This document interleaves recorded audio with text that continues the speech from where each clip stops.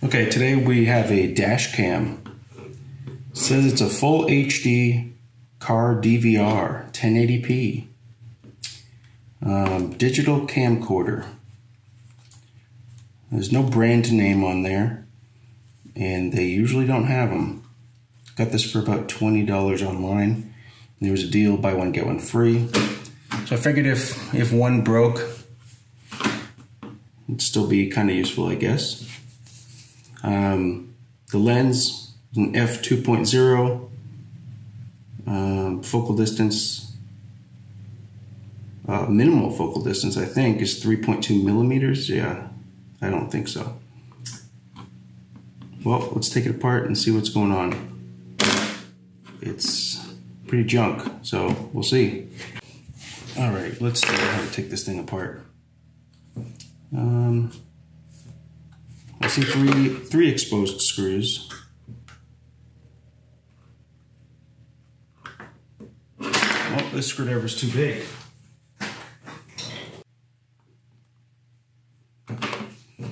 Almost.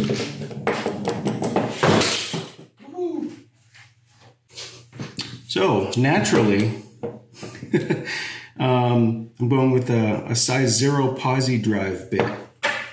I'm not sure why, but that fits better than the Phillips 0 or Phillips 1. Whatever. Okay. And it's also very likely that the screw goes straight into plastic that's probably incredibly weak.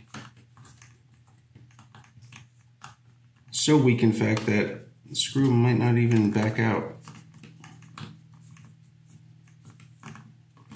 And for $20 for a 1080p camera, yeah, they have to be making it for $5 at most. All right.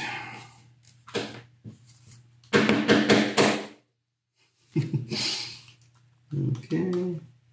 Yeah, don't forget I have the other ones, so I don't care about this.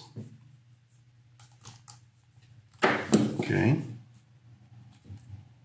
Well, those screws are loose. They're just not coming out. Let's get the tweezers.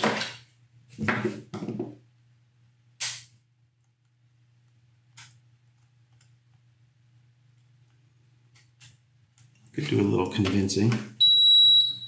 Oh yeah. Look at that. Pulled out some plastic with it. That's for retention, don't worry. Okay. This one, on the other hand, is giving me a bit of a problem. Well, let's see. So it's starting to open up. Hopefully when I put some tension on this screw, it actually gets enough grip to be able to rotate. Yep. The threads were so loose that I had to put pressure on the screw to be able to back it out. So here we are, we're opening it up. I'm gonna see the incredible engineering that goes into this. Oh boy. All right. Yeah, I wonder if the sticker is really holding it together. Oh, maybe there's a screw under there. Oh, they're so tricky.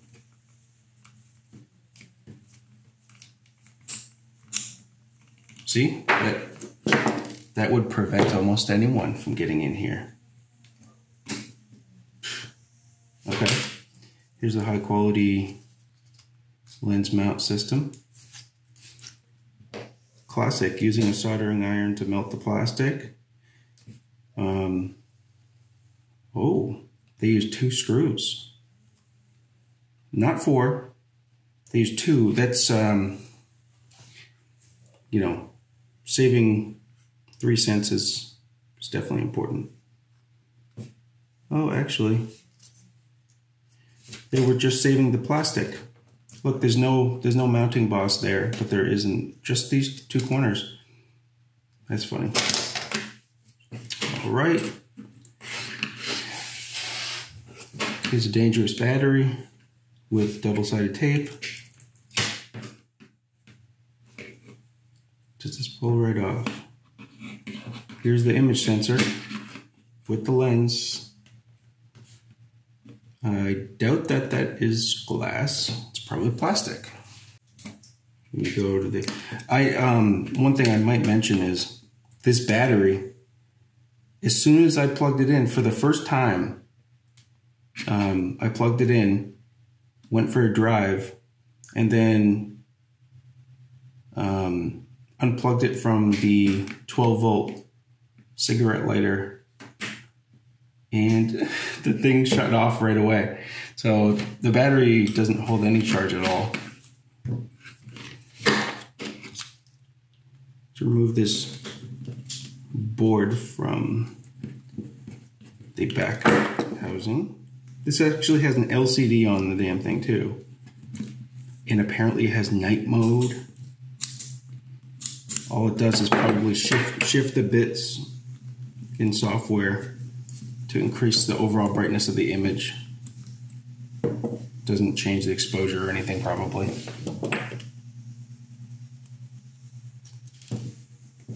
Magic night mode, just washing out all the colors. Okay, let's see if it, oh yep, 2 screws on there too. Whoever would have thought these were actually metal, I don't know. It's crazy. I don't even know, like, wow. I'm actually really surprised about that. That's crazy. They actually have push buttons.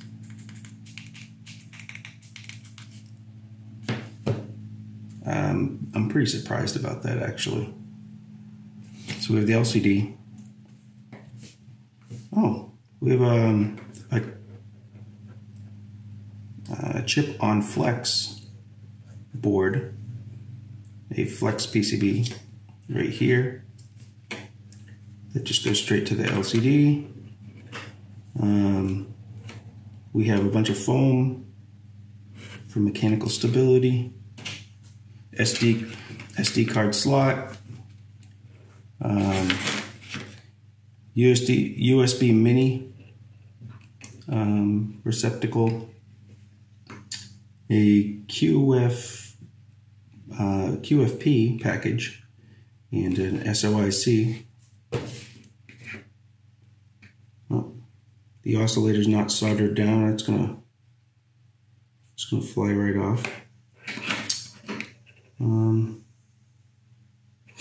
Interesting. Looks like there may have been another option here.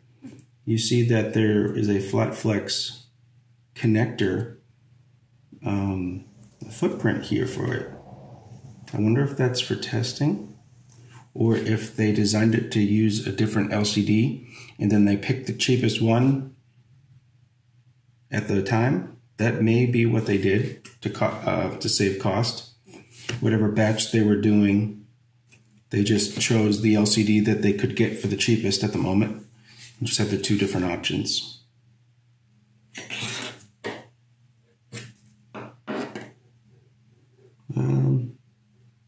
That might be true. That might be the case.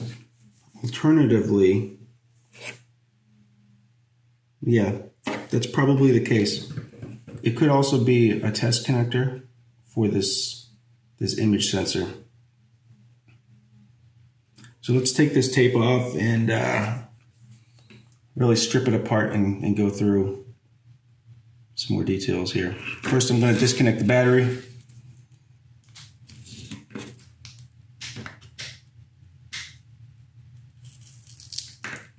Okay, try not to puncture it. Last thing I want is to have a fire in my garage. Okay, it's connected with 2 wires, so there's no sensing going on. Get rid of that.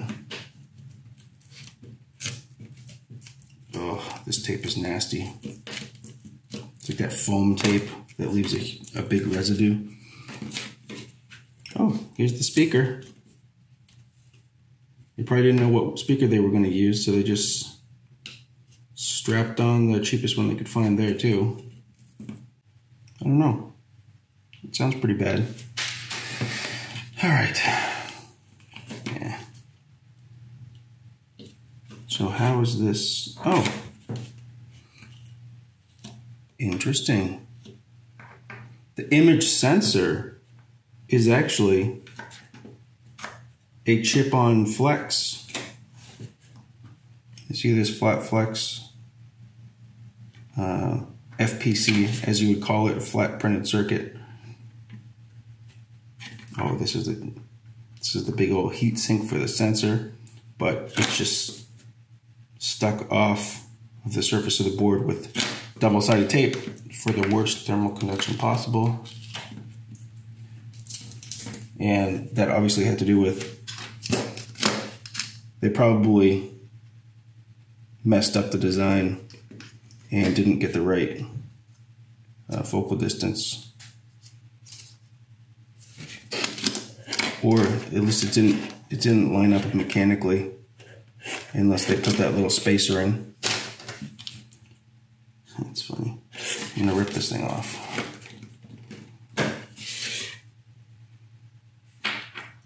We're gonna take this sensor apart and see what's in it.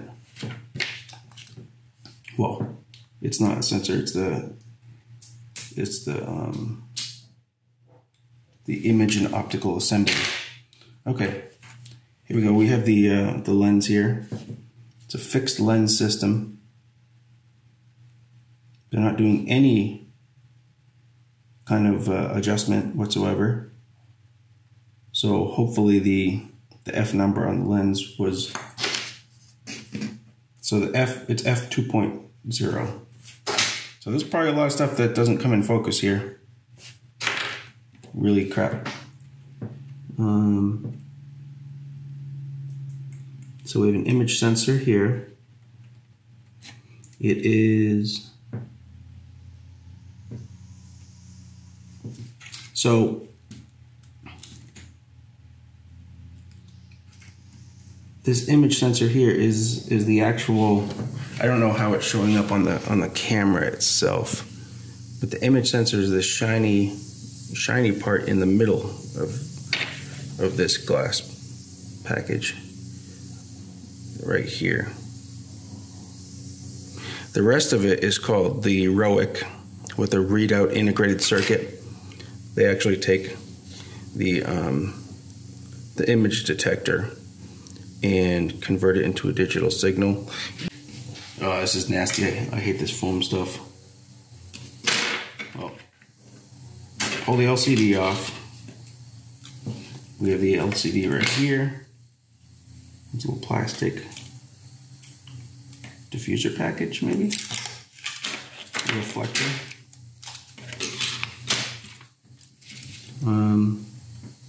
Here there are 4 LEDs for backlighting. Again, we have a chip-on flex. We have some capacitors. Anode and cathode connection right here for the backlight. So they're probably connected in series. Actually, no, probably not in series, probably in parallel. Okay.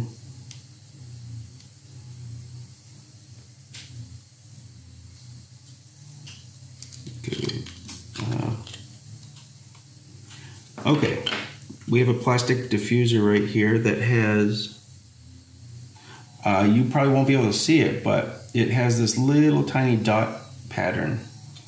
So when the LEDs shine into the edge of this, the light bounces off all these little tiny dots, and it's supposed to diffuse it, make it even. Then the rest of this is just standard LCD. Let's see what other layers we have here. Okay. All right, let's finish up this video. The processor says it's a 24cc MQNV049. Doesn't mean anything to me, but I'll look it up after. So it obviously has an integrated SD card peripheral controller. It has USB. Okay. Yes, it actually does look like it has a USB connection that goes straight to the microcontroller. The power from the USB goes through a diode. Oh, they're actually putting protection on this damn thing. That's pretty funny. Or they're just stepping it down really cheaply. There's a voltage regulator, transistor. This is probably for switching something. Another five pin SOT. Let's see. That's probably also a regulator. They probably have a supply for the backlight and then for the rest. This guy right here is probably a memory chip. PH25Q80B. It's probably an I2C or a SPI bus EEPROM. And that's all there is to this. Oh, forgot to mention, there's audio recording as well. It's a microphone that goes in. Ah, so this chip has to have a built-in analog to digital converter. I don't see it anywhere else. Huh. Unless one of the 5-pin devices is an analog to digital converter. I suppose that's possible, but I don't think that's likely.